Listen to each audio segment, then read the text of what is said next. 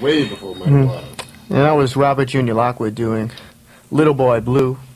And that was around... I think Muddy Waters started about in 46 or 47 or something like that. Well, and I'm talking to Robert Jr. Lockwood right now. Stepson of Robert Johnson, person who's played with practically every important blues harmonica player who ever lived, Little Walter, both Sonny Boy Williamsons, and one of the most tasteful and fine blues guitarists of the post-war period. Welcome to the show.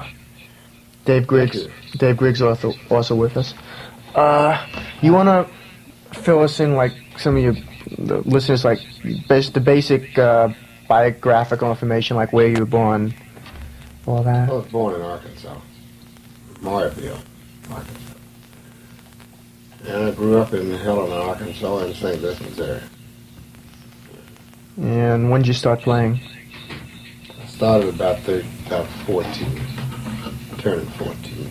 I started playing professional at about 16. Who do you first listen to? Robert Johnson. Only. He was a great one. Yes, he was. Okay. We're gonna, I was over Robert Jr.'s house in last October, I believe, and we were discussing some of the people in Mississippi who we might have heard of. I would mention Tommy Johnson, who did a version of Big Road Blues, a song which was later recorded by the Mississippi Sheiks as Stop and Listen Blues, and eventually Howling Wolf has done it as Smokestack Lightning. Yeah. I was trying to see if Robert might remember Tommy Johnson at all. Yeah, I know of him. I never got a chance. Do you remember the Sheiks, ever seeing them? No, I've never seen them either.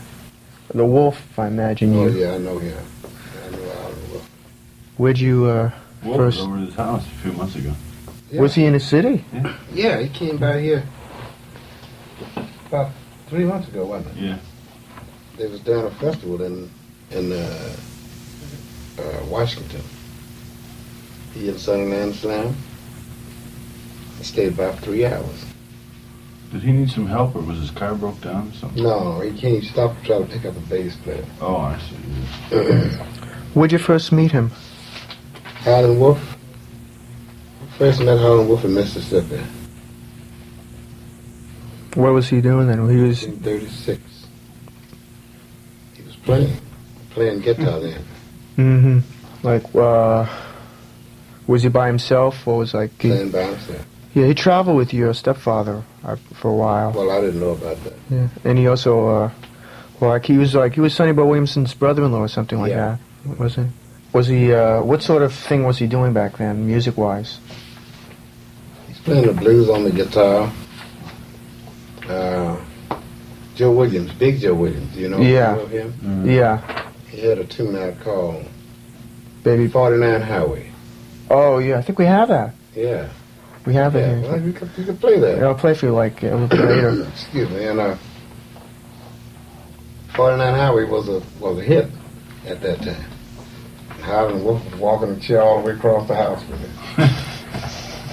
Yeah, Did he sit in the chair then? Played the guitar just like he played the harmonica. Did he sit in the chair playing then? Yeah. Walking all the way across the house. Did he howl as much then? Was he the wolf then? No, not really. He's always had that funny voice he got. Yeah. When did he start? Do you know when he started playing harmonica? No, not really. Mm. When I noticed how we were playing harmonica, I think it was about 46, 45 or 46. He had a band in West Memphis, I think. And I noticed him playing harmonica. I had always known him to play the guitar. Hollywood broadcasted out of West Memphis for a long time, about 3 or 4 years, I think. When did you first start playing with Walter? I started working with Walter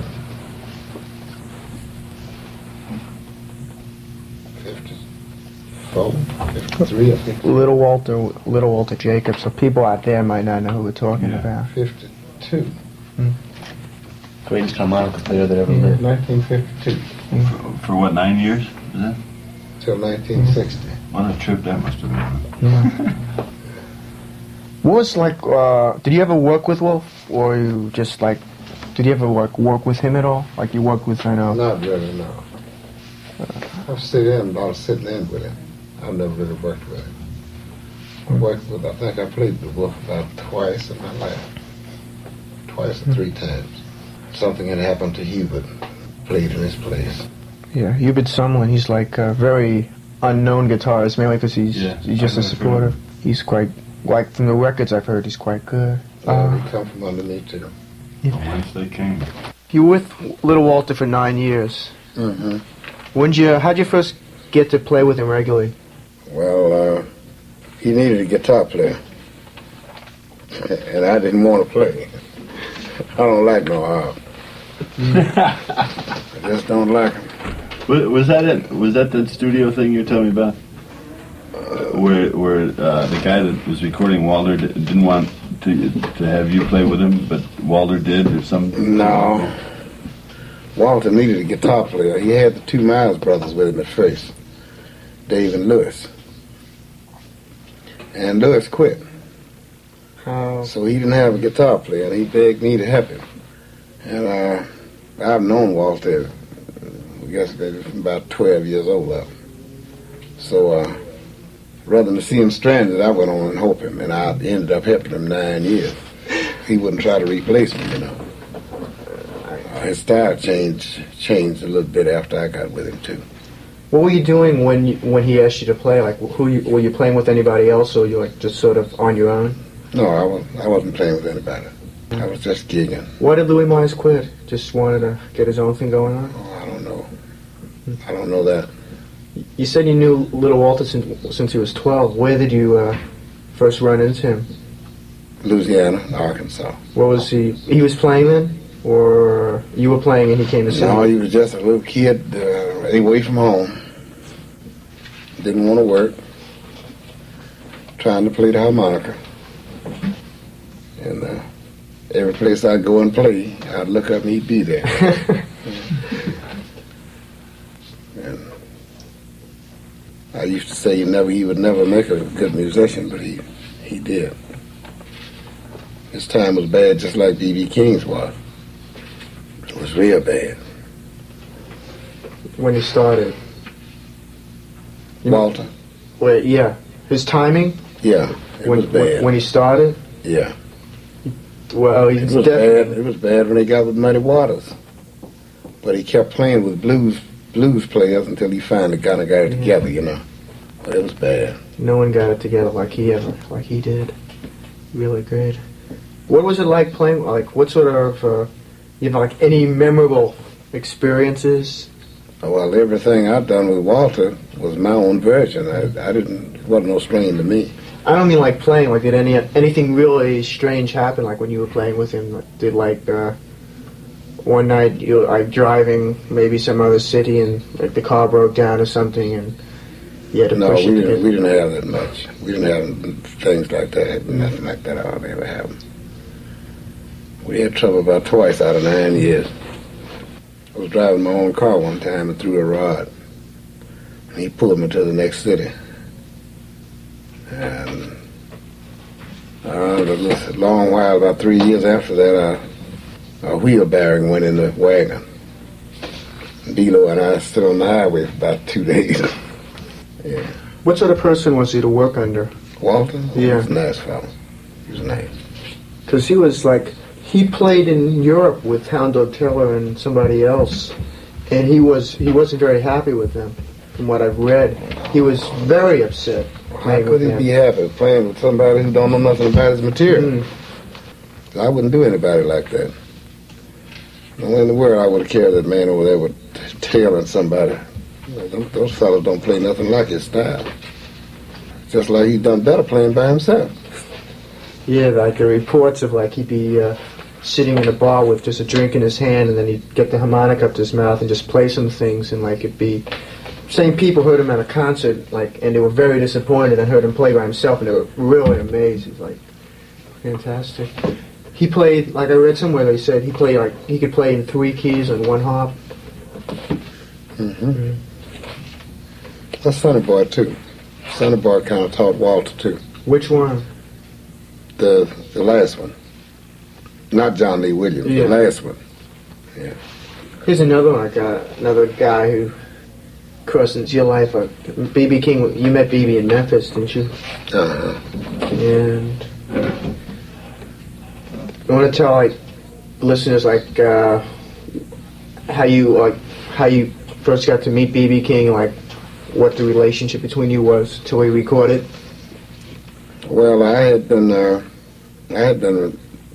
broadcasting and making records before B.B. started, so he knew a lot about me, and I didn't know anything about him. And I finally ran into him someplace while he was playing down in Arkansas. And he was sounding so bad. I went out there with the intention of sitting in with him, but he was sounding so bad. I left my stuff in the car.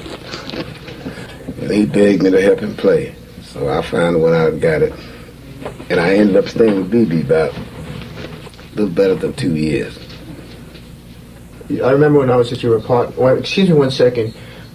This is Dutchman, and this is WRUW-FM, Color with Blues, name of the show, and I'm talking with Robert Jr. Lockwood and Dave Griggs. And right now we're in the middle of discussing B.B. King. You told me, when I was at your house, about B.B.'s first recording session, how, he wanted, use a trio, and you suggested they have a big band because he couldn't get the changes right. Yeah, his sponsor wanted him to have a trio. And I told him if you give him a trio, he wouldn't last long. So he decided to let him have a band. 8 pieces. And all those fresh records what B.B. made, you could tell that his time was real bad. The band would be in one place and he'd be in another. The first records were for Bullet, right? Yeah. Yeah, I think so. Miss Martha King and those things. Well, we got some rather early B.B. King. These are from an album. What's the name of some of those? A New Way of Driving, The Other Night Blues, B.B. Boogie, Yeah. B.B.'s Blues. Yeah, B.B. Boogie. That's one of the first ones. I Gotta Find My Baby. Here's something which is a little bit more, I think, better done. This is suggested to me a little bit like Elmore James, and just he was trying to play. He could never play slide, but he tried to get the sound. No, he never did play with a slide. But he tried to get the sound with using his hand, try to approximate that. Well, I don't know. But this is something called. I always felt like he was playing between T-Bone Walker and somebody. Yeah. He was influenced a lot by T-Bone. Yeah. Also by. That's the first man ever started bending strings. A lot by Elmore. Booker White's his cousin, but T-Bone was B.B. was recording before Elmore was. Yeah, I know, but I guess he heard Elmore. No. Please Find My Baby though. It's definitely sounds like That's My Broom, the guitar on that. Oh yeah? I never heard that. Well, B.B. was recording before That's My Broom came out. Maybe that was one He thing. was before Elmore. Yeah. He tried to get that.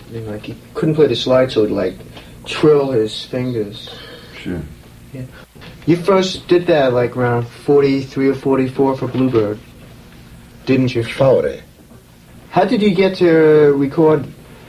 How did you get to do your first recordings? Dr. Clayton and I was living in St. Louis in 1939. Let me explain. Dr. Clayton was a piano player, wasn't he? No, he didn't play nothing. Just sang. That's right. And we decided to come to Chicago to record some records. And we came to record for Decca Recording. The promoter was named Mayo Williams. And when we got to Chicago, Mayo Williams was in New York City. So Lester Melrose went crazy over Dr. Clayton. So Dr. Clayton recorded for Lester Melrose. Was Melrose a producer? Recording? Yeah, he was a producer for R.C. Victor. Oh. Did you just walk in and say you wanted to record? Or? No, not really. Well, we found while all the guys rehearsed, and while the promoters would be every once in a while, and then they ran into Clayton. So Clayton kind of opened the door for me. I didn't want to record for R.C. Victor, and after the dude heard me play, he finally came to my hotel room and begged me to record for him. And I finally accepted it. At that time, you wasn't getting nothing for a session. Who did you... $25 for a record. Who did you want to record for? Decca. You did want to? Yeah. Any reasons? Well, we was introduced to Decca before we came to Chicago, yeah. Was Melrose the cat that gave you the hard time about Yeah. Like, what was this? Yeah, he didn't want to pay me nothing. Why not? He wanted to pay me $25. So I recorded with Clayton on Clayton's first 5 records. And I'd done 2 records on my own. Were you on anything like Pearl Harbor Blues or something like that? Pearl Harbor Blues and Got to Find My Baby. That's a thing. She Don't Stop. Got My Murder, My Baby. She Don't Stop Cheating and Lying. Did he wrote his own songs? Yeah. And like he told me, like you did too, a lot. I've seen several places suggestions that like Take a Little Walk was a song your stepfather did originally, and you got it from him. But like that's your song, right? Or Take a Little Walk with Me? Yeah. I wrote that. But my stepfather recorded something similar to that called Sweet Home Chicago. Sweet Home Chicago. Yeah, which he yeah. Which is sort of. You ever hear of that was his style. You ever hear Coco? Yeah, I know, because I think that's why a lot of people feel that. You've heard of Kokomo Arnold? Yeah. He played. I never really knew him, but he played with the slide. Yeah, too. He did Kokomo Blues, which is before. Yeah. Which is. He died. He was living in Chicago. He's a country blues artist, whatever. I never really got a chance to see him. Well, getting back to the album with Span, how did that album happen? Span and I? Yeah. It was 3 of us, Span, St. Louis Jimmy, and myself. And Span called me and asked me would I go and help him do a session. And I agreed to. And I wasn't supposed to play nothing, to sing nothing. Yeah. And after I got to New York, the promoter asked me, said, "Don't you want to put 3 or 4 tunes on the album?" So I agreed. You said yeah? Was St. Louis Jimmy on this album? No, he wasn't on that. He cut an album himself. No. By himself. That's a record album that I've been trying to find. I ain't never found it. Was it for the same people? For the same Candid recording. I don't know if it was ever reissued. They made like Candid was like a label connected with Cadence, which was Everly Brothers and some other people like that recorded for. It was an orchestra. They had some jazz too, like early Cecil Taylor album with Archie Shepp, like if you know any of that really avant-garde jazz.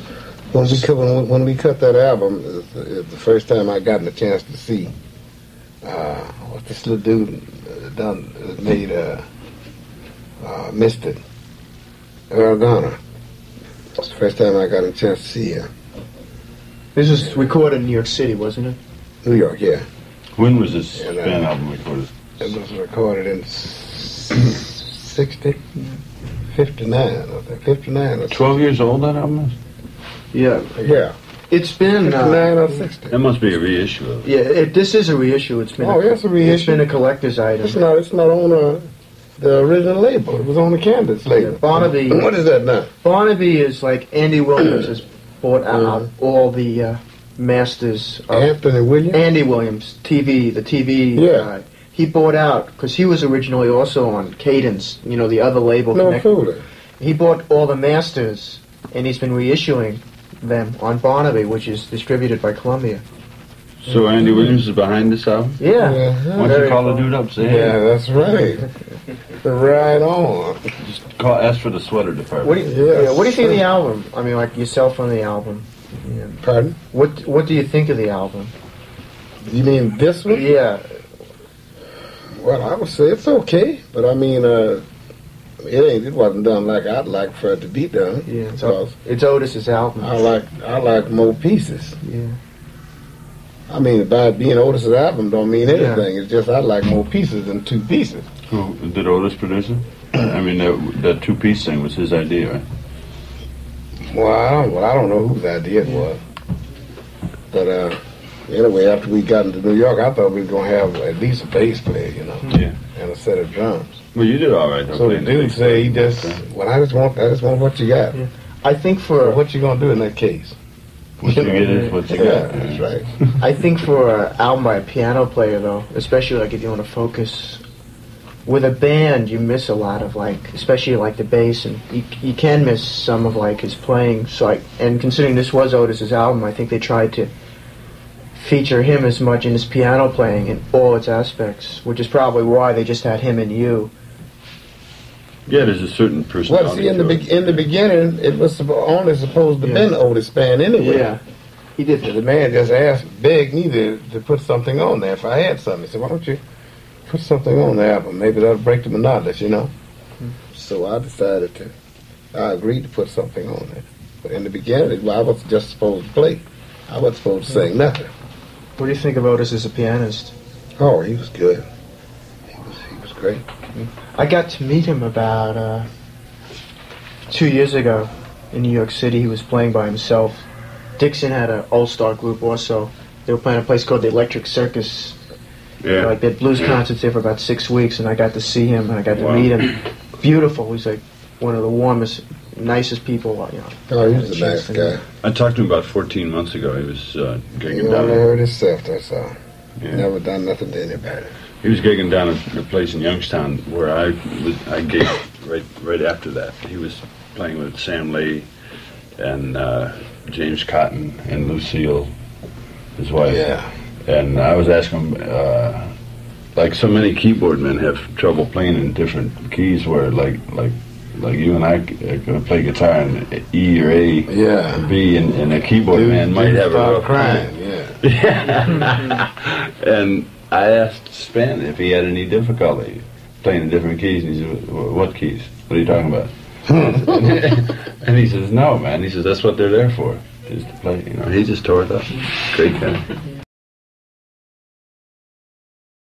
He thinks I'm dead. You Who's gotta this? call him up. Who's this? Andy Check Williams. him out. Andy Oh yeah, Williams. we've been sort of talking during the music. Just shucking and jiving, passing it around.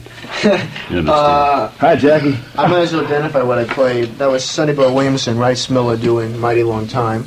Before that, Muddy Waters doing Hard Day Blues, I believe it was, his famous first session he ever did.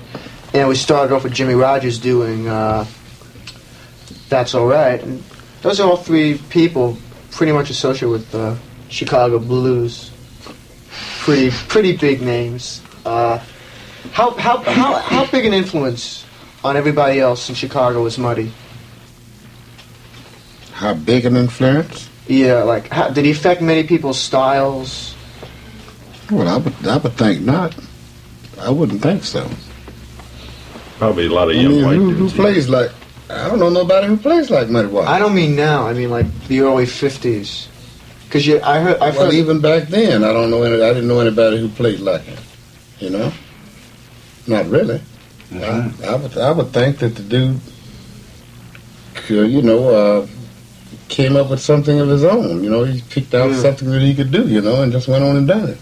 That was the beauty, I think, of that era. Well, even now, I mean, like everybody has their own their own way to do it. Yeah.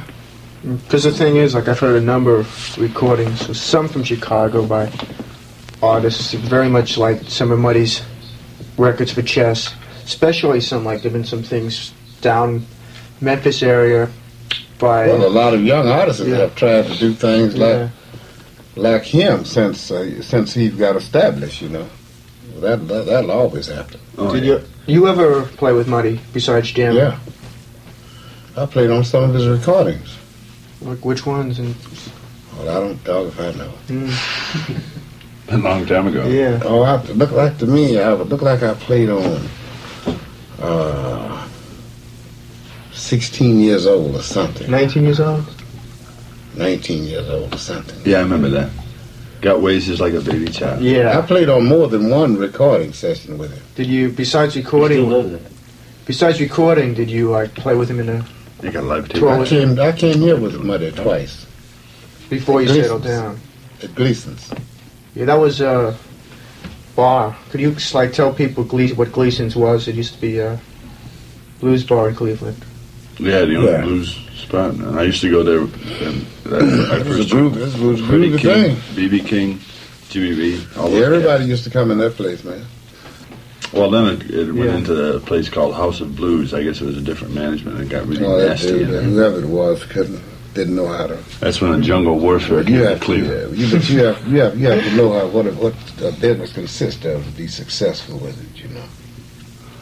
Well, like I went in there when it was Gleason several Yeah, I know. times. Several times. Gleason was beautiful. He was a nice guy, man. Better believe. Were you, what type of, like, any, like, Muddy, how did he strike you, like, personally, outside of his music? Oh, he's a good dude. He's a good dude. What sort of things would he play when he was when he played a bar? Like, I've heard his records, and I've heard him play to, like, white audiences, basically, you know, like at a festival at Central Park in New York City, the Schaefer thing they have there every summer. But, like, I've never heard, like, him in a club playing especially to a black audience. Well, I got Muddy live Waters tape usually- of him doing it. Muddy Waters usually don't play nothing but his Yeah. own material. Yeah. He did things I mean, like he ain't Gucci like Gucci a- Man, 19 years old. He ain't like a lot of other artists. He only do his own material. I've never heard him do nothing by anybody. He was doing some Willie Dixon stuff. Well, I mean, he done some stuff that Dixon wrote, Yeah. but it's still his idea of Dunham. Oh, yeah, his interpretation. of That's it. right, and it's his record. I mean, just Dixon wrote it. That's all. Yeah, well, But I mean, like tunes that I wrote, like "Take a Walk with Me." You never hear him do none of my tunes. no, he won't do any tunes that somebody has already recorded. That's He right. does some of your stepfather's songs. Or he's recorded some of your stepfather's songs, even though they might be credited to him or Willie Dixon, like Walking Blues and Kind-Hearted Yeah, I know. Woman. I know. Jimmy Rogers, another guy, he was with Muddy for several years, and he like went off on his own. And he started playing again, like, when did you When did you first, start playing again? about, I guess, last 6-7 months, he's playing with, Who are we Johnny talking about? Littlejohn. with Johnny Johnny Rogers. Jimmy Oh. Rogers. With Johnny Littlejohn. Johnny Little, you ever heard of Johnny Littlejohn? Yeah.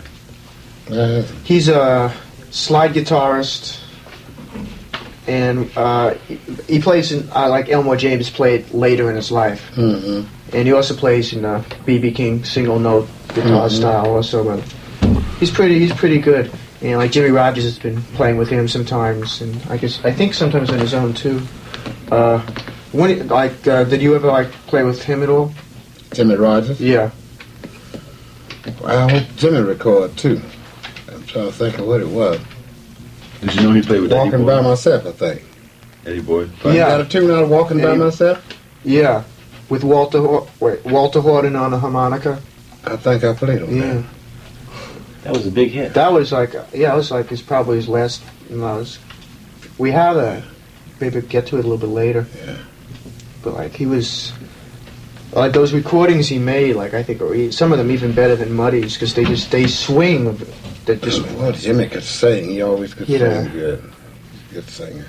What about his guitar playing? He seems like staying in a Well, he very play all right. Play okay. in a sort of Not a flashy. Yeah. I mean, he just play. He plays something like Jimmy Reed, you know. simple. Only he plays better than Jimmy Yeah. Reed. He plays like it's to me it sounds somewhat simple, but not in a derogatory sense. Well, he Just picks the guitar. Yeah. He picks it with his fingers. No pick. Mm.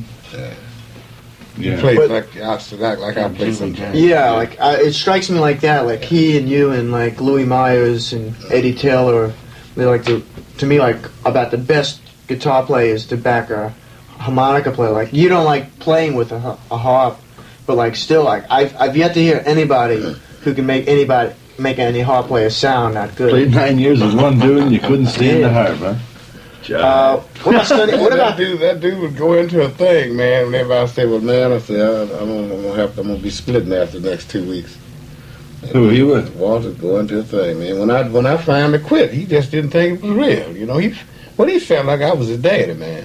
After 9 years, you finally just quit him? Well, I mean, everybody was wanting a raise. He wanted wanted to pay me anything, but he didn't want to give nobody else nothing, you know.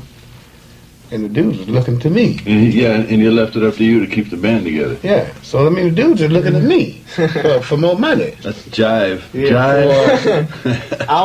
Albert Ayler, you've heard. Well, I mean, I was going to stop working with Walter because he didn't want to add a precision bass in the first place.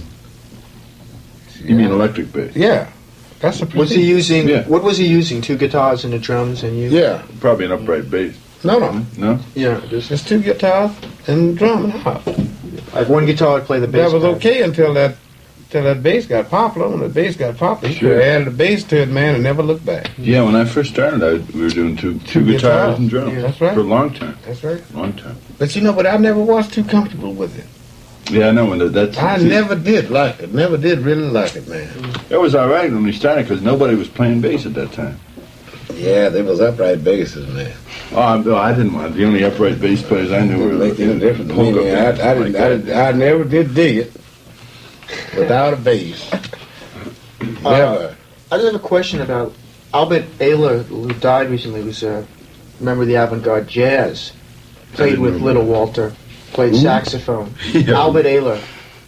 Albert? Ayler. He lived in Cleveland. He was from Cleveland. He was he's had albums. He's like very avant-garde, far out jazz. Oh, is he the dude who they found in New York? Yeah. Hudson River. Wow. Like he played with I remember reading something by somebody in Canned Heat who said like Ayler did play with Little Walter and like. Play avant-garde. Well, that dude played with Walter, man. He left here with me. It was 2 of them. It was that dude and a alto and a tenor player. And Ayler came to Cleveland with you? They stayed with us about, how long did they stayed with us about a month. Oh, I mean with Little Walter. About 6 weeks. With Little Walter. I think we sent them home from Kansas City. They were bad? No, they didn't go bad. We just didn't need them. Yeah. Well, getting back to you and Walter, you finally wound up quitting him? Yeah, I finally wound up quitting. Well, how long was it before you went with Eddie Boyd then? That was after Little Walter, right? I was with Eddie Boyd first. Before Little Walter? I think 5 long years is before, like, it was like 51 or 52. Yeah, I was with Eddie first. And when I left Walter, I wasn't with anybody. I was just gigged, and I was, that's the funny thing about that city. I was playing 5 and 6, from 5 to 7 nights a week, and wasn't playing directly with anybody. When you were playing in Walter's band, it was called the Jukes, wasn't it? Yeah. Jukes. Were you on the record, Juke?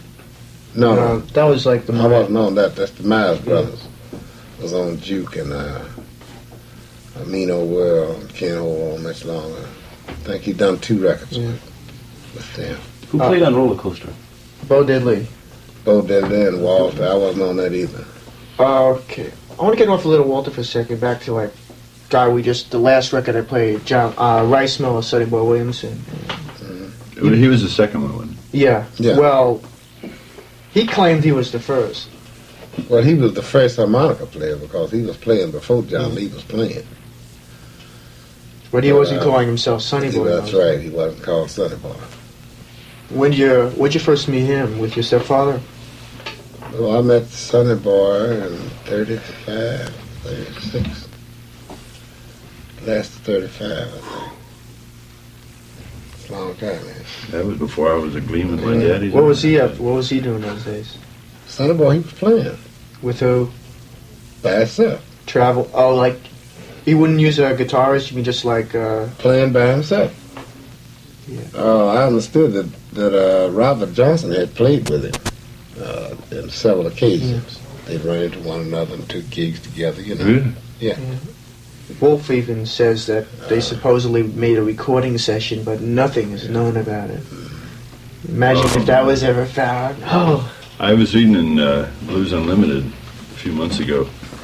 A good friend of mine, Jimmy Lay, was telling me that the people who are behind Mike Ledbetter and like that, they found out that someone, sometime, somewhere, had made sound movies of Elmore James. Oh yeah, I saw that. They were offering some If those could be ever high found, fee for I know that a lot of money just for the information leading to the knowledge of the whereabouts of these things. Man. yeah, if the tapes are ever found, those would be quite valuable. Oh yeah. But like, what type of thing was Sonny Boy playing back those days? Same things as he recorded? No, well, music wasn't exactly like it is now. It was different. Was it more like in a line of Older like tunes. Sonny Terry? No, well, Sonny Boy never was that far back. Well, Sonny Terry's more country. Sonny Boy was Sonny Boy's style really never really changed too much. Yeah. But I mean, normally I would say he was pretty close to. He stayed in a pretty close circuit as of all the things that he's ever done was listenable, you know. When did you work with him? I started playing with Sonny Boy in 1936. For how long? About 3 or 4 years. Just traveled throughout the South, basically.